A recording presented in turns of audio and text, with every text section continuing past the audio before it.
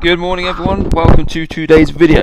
This is the second video in the anatomy and physiology series, and it is going to be about motor units. So the two major things we're going to look at today is what actually is a motor unit and what is the role of a motor unit in conjunction to muscular contractions. So firstly, we need to know these definitions. So what I would recommend is getting a pen and paper, writing all of these out as we go through them, and then making them into flashcards on the end. A great revision source, I will do a whole video on revision and revision tips, but a great flashcards revision source is Brainscape.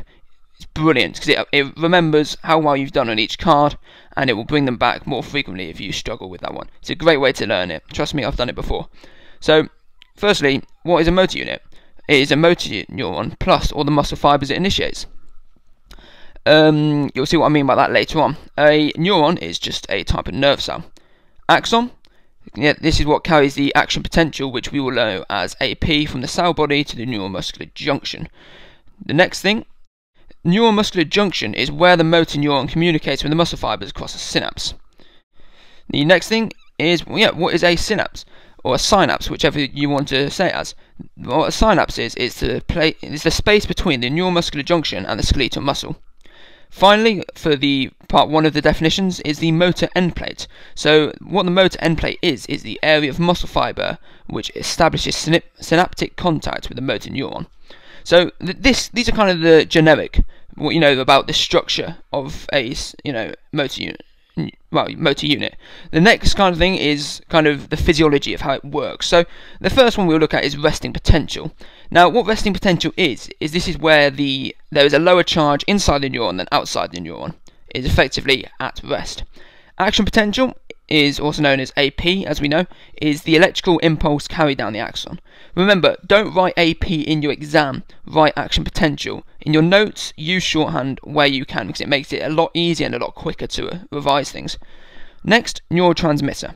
These are chemical transmitters which diffuse across the synapse, binding to receptors to initiate muscular contraction. Number 4 is acetylcholine. What acetylcholine is the neurotransmitter released by the neuromuscular junction and diffuses across the synapse or synapse. Finally, the all or nothing law, or the all or nothing principle. If the action potential threshold is reached, all the muscle fibers in that motor unit are initiated. If the action potential threshold is not reached, then none of the muscle fibers are initiated. So, after we've got all those definitions, what we need to know is a step-by-step guide to answering motor unit questions. These are usually 4-mark questions, and you can, there's usually these 7 points.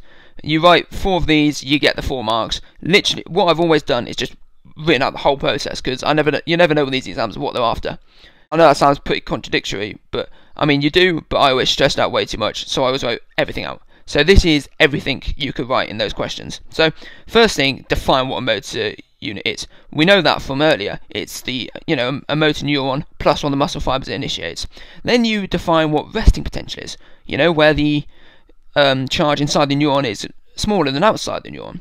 And then we say how the action potential threshold is reached. So it changes. Inside the neuron is now a greater charge than outside the neuron. The action potential is then carried down the axon to the neuromuscular junction. The neuromuscular junction then releases acetylcholine, acetylcholine, that's shorthand. It's not recognised in PE, but it's recognised in other subjects. So this is actually a shorthand, but don't write it in the exam. So acetylcholine then diffuses across the synapse. Acetylcholine then binds to receptors on the motor end plates, and all the muscle fibers in that motor unit contract as the action potential threshold was reached. However, if the action potential threshold was not reached, then none of the muscle fibers in that motor unit will contract.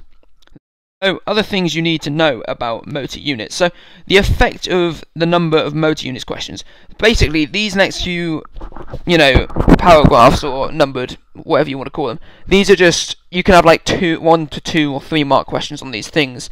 Like state and explain the effects sort of thing. Just quick, short things that really do add up in the exam to get you those A's and A stars.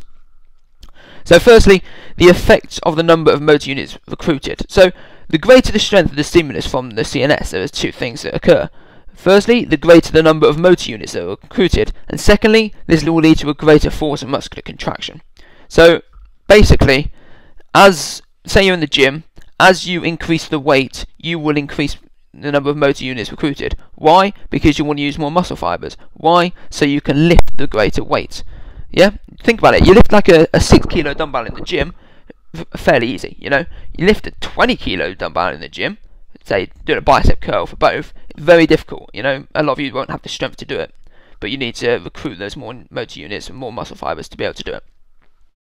Next, the effects of the type of motor unit recruited. So basically, this is just kind of going to be an explain question, like explain how type 1 differs to type 2B, or explain, you know, the variety of the 3 different muscle types, explain the differences. So basically, type 1 are small and they produce a low force contraction over a long period of time.